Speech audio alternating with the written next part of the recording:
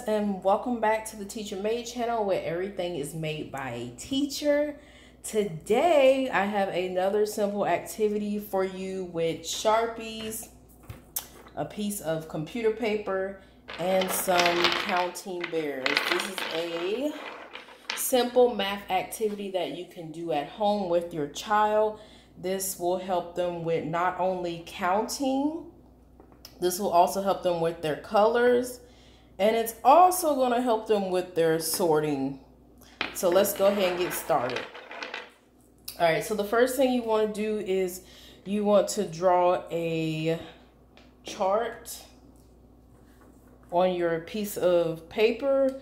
It can be computer paper or it can be regular notebook paper, but I prefer it to be on computer paper because it has no lines on it and it's easier for the child to see. Okay, so you're going to draw 4 lines down, and then you're going to draw a line across the top.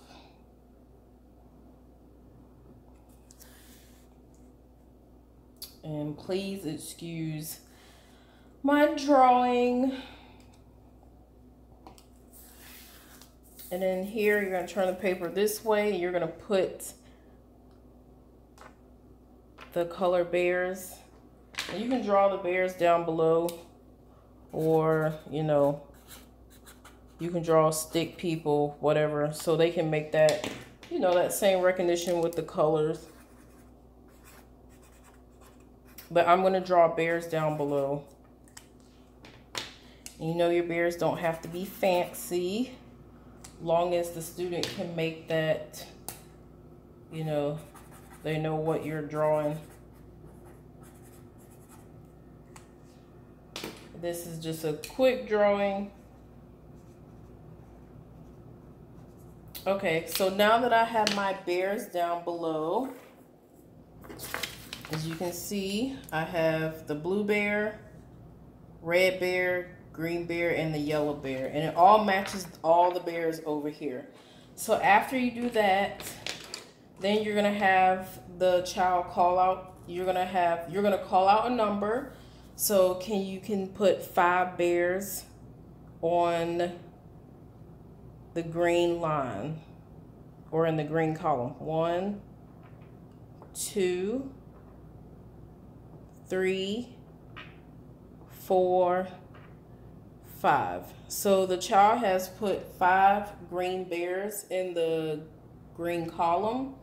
So then you can say, hey, can you find me 3 blue bears and put them in the blue column? 1, 2, 3, and then have the child use one-to-one correspondence and count them back. 1, 2, 3. And then you're going to say, hey, can you find me 6 yellow bears? So they have to come over here and find the 6 yellow bears. And they have to put the 6 yellow bears in the yellow column. So I don't know if you can see. 1, 2, 3, 4, 5, 6, and then have the child count the bears back. 1, 2, 3, 4, 5, 6, and make sure that they're pointing and touching the bears as they are counting, because some children, they go 1, 2, 3, 4, 5, 6.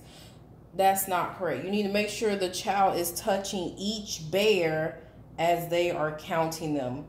And you can say, hey, can you find me 10 red bears? Can you put them in the red bear column? So 1, 2, 3, 4, 5, 6, 7, 8, 9, 10. And then have the child once again repeat back counting all the bears to make sure they are correct. 1, 2, 3, 4, 5, 6, 7, 8, 9, 10. So after you do that, then you can have the child sort the bears by color. You can have them put the remaining bears in colors. So have them put all the blue bears together. And then you can have them put all the green bears together. And you can also turn this into a addition and subtraction math word problem as well. But today we're just focusing on recognition, counting, and sorting. But you can do many different things with counting bears. I love counting bears.